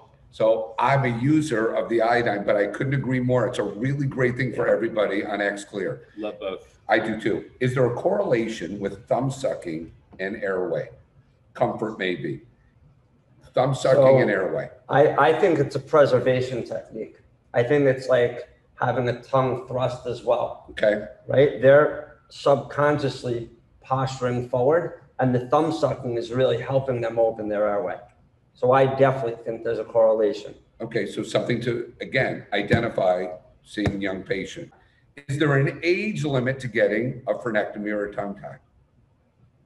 No. No. Great. Retrognathic patients with retruded mandibles and an 8 to 10 millimeter overjet. What are options if the patient can't afford BSSO? Are there any ortho or myofunctional treatments to increase growth of the mandible? And if so, what age would be the most crucial and desirable? I'd like to ask you that question. I think as young as possible. You Okay. know, for the really young kids, we're using lip bumpers, we're guiding their mandible forward.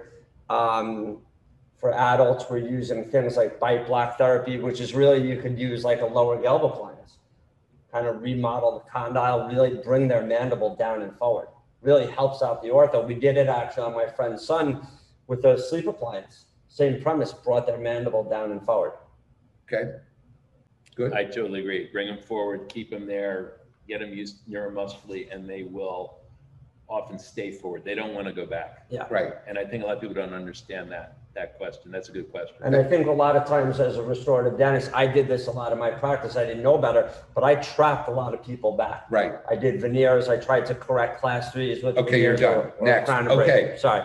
Thank you, Andrew. That was a great question. Next question. How soon can you see positive changes in kids after removing tonsils or myofunctional therapy? How soon?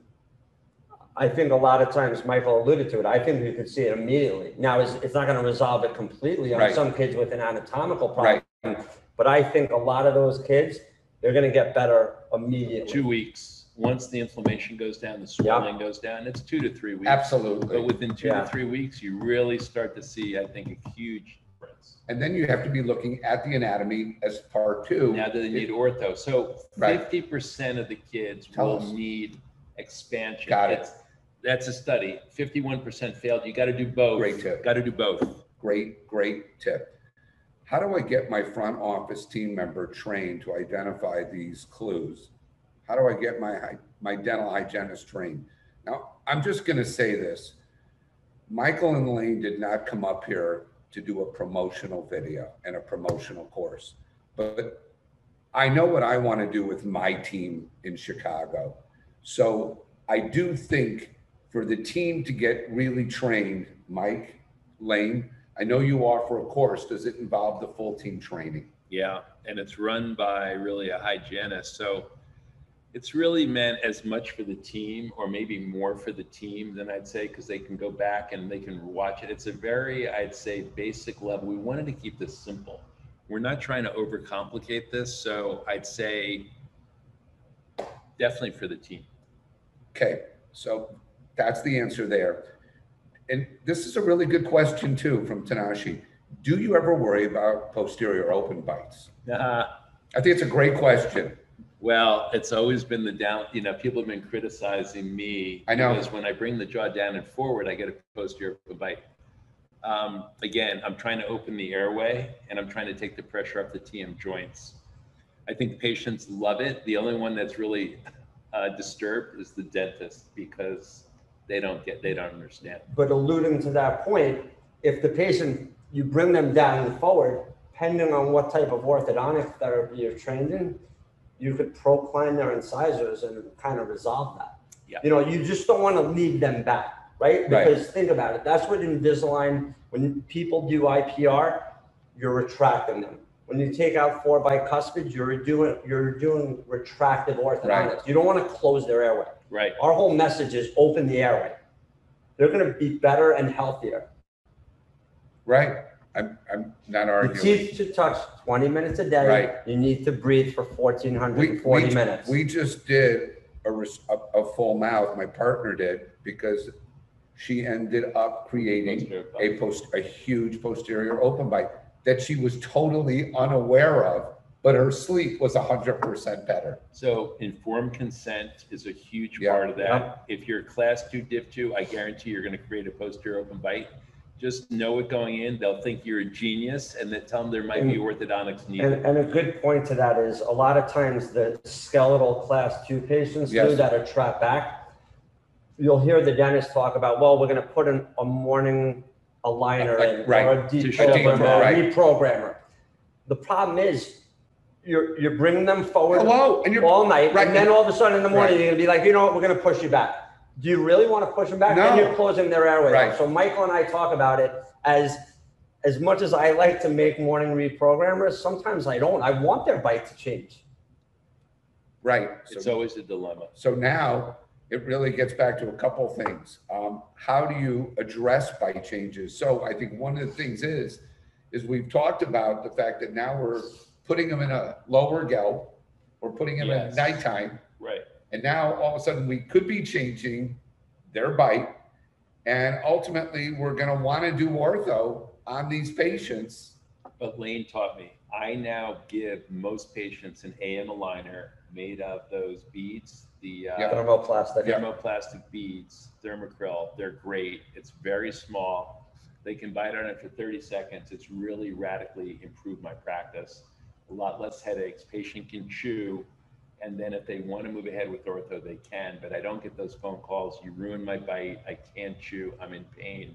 So it's kind of a hedge. Okay. Ethically, I explain to the patient my ethical. I don't really want to push them back, but I want them to be able to chew in their bite that they came in with, even though it needs to probably be changed. Got it. Okay. Tongue-tied. Seems that would limit the tongue from falling back to block the airway. Jeremy is we're always scared sometimes in these certain individuals that if we relieve the tongue tie without the myofunctional, tongue is going to fall back. Right. Yeah. That was Carol's question. So I think that's a legitimate question, Yeah. and I'll leave that to, the dentist. What would you say on that? I think this is where the myofunctional therapist Right. and the myofunctional therapy is so vital for these people. Right. You have to It's a get great their point. tongue trained. It's a It's great question. point, Carol. It's a great question. Very good. And that's why in dentistry, right, everyone wants to just jump in and do procedures. They need the therapy first. Okay, sorry, there's just a few more questions still coming in. How long did it take for your patient to move from 38.5 millimeters to 126 millimeters during your management? I could have taken that film probably in the first month or the first 2 weeks. Right. So that's with it in. It's like a stent. It's going to stay open. Right. It's not permanent because she has to wear something at night. We haven't changed the tissue. She hasn't done myofunctional. So that's almost immediate that you're going to get that effect. Right. Immediate. Right. Yeah, the tongue's attached to their mandible. You bring their mandible forward, their tongue's coming forward. It's not going to obstruct their airway as Right, much. I go, if I come forward, it gets rid of the snoring. So is there a patient device that they can use as an ongoing SATS or RDI? Do you know what that means? It's from, I don't know. It's from Stephen. Is there a patient device that they can use as an ongoing SATS or RDI? Do you know what that means? They're talking about their saturations in RDI. Got it. Well, the ongoing device it's the airway device that Lane showed 10 of them. Right. We use Prosomnus, we use Great Lakes, but we use a lot of Prosomnus. And every night that they wear that device, it's going to cut down on the DSATs and it's going to lower the RDI. And then obviously they can use the watch to evaluate the triturate, right? We didn't say that. So again, they're going to do a follow-up sleep test. Right. And we had a call with Joel yesterday. We can send them another probe. They can keep that disposable unit in their house. We'll send them another probe in, let's say, a month to 2 to 3 months. They'll do the follow-up, make sure that we have efficacy. And another point is that obviously we're looking a lot at the sleep test. We're looking at desaturations, but we're also focused on what's causing the obstruction. Right. No, Right. That's really the key here. And where There's it's something coming from. causing that thing. It's not, it's not called desaturation breathing problem. It's called obstruction, right. obstructive breathing problems. Is there an epigenetic technology? Is epigenetic technology realistic? You don't have to answer that to upset the groups. Do you understand the question? Is epigenetic technology realistic?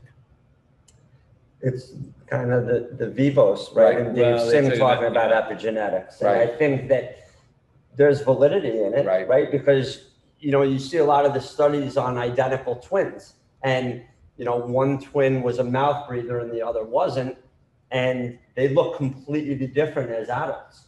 Right. So I think there's a lot of validity in that, and a lot of validity in what these other programs are doing. And what is the minimum age that you start assessing the airway on a patient? And do you see this in the pediatric population? So minimum age on a patient, what does Kevin go to? Two, 3, 4. Karen Bonnick, first year of life. So she says that you can have irreversible brain changes even in the first year of life. That means breastfeeding, tongue tie, you've got to address it at birth. Okay, great point to bring up again. Okay. I've always made my quote unquote primitive night guards on the lower arch because I find patients are more comfortable with their tongues able to rest on their palate. Is this helping or hurting the airway issue? We prefer the lower arch. It's helping. They're smart because they're not taking up that valuable real estate. A lot of people prefer the gaggers. A lot of people prefer lower full coverage as opposed to uppers. But also a lower is better, but taking it with the phonetic bite like Michael was talking about, where you're guiding the mandible down and forward and not just leaving them in kind of like a center of occlusion position. So you need that protrusion, and you can only get that combining the upper with the lower, sometimes with hooks and rubber bands. Right. So you've got to guide them forward. Right. So I think going back to your key point, just to repeat, because I love repeating, if they're doing their phonetics at Mississippi, 66, and as they're doing this, you're injecting your bite registration material bilaterally. They need that support at night. They have to stay there in that same position. They stay there, and some people we're going to titrate them and even bring them a little bit more. Yeah, and Lou, that's the premise of oral appliance therapy. You hear people talk about what's called a George gauge. They're taking a protrusive bite, right? So they're taking a protrusive bite in what people say 50 to 75% of maxillary protrusion. Michael and I don't think you have to even be that far. The premise of so many of these appliances, you just need to prevent your mandible from falling back. It's not how far forward you're going. Right, because your tongue's attached there. And your tongue is a big obstruction of airway. So the last comment, and I take this very seriously, is Eric says, where do you get your bow ties? I love the question. This one I think I got from Turnbull and Asser in the city, but I appreciate the bow tie comment. So I do too. I just want to say thank you both. Thank you. This has been, I think, honestly, it's been a great experience for me sharing this with you, all of you. This will also be on YouTube, and we're going to, thousands and thousands of people are going to benefit by this course today. So I hope we disrupted your day, and I hope this gives you further enlightenment of where we can take this in treating patients in our dental practices. For Catapult Education, Lou Graham, Michael Gelba, and Lane Martin, thank you all for joining us today. Thank you, Lip. Thank you. Bye-bye. Thanks, everybody.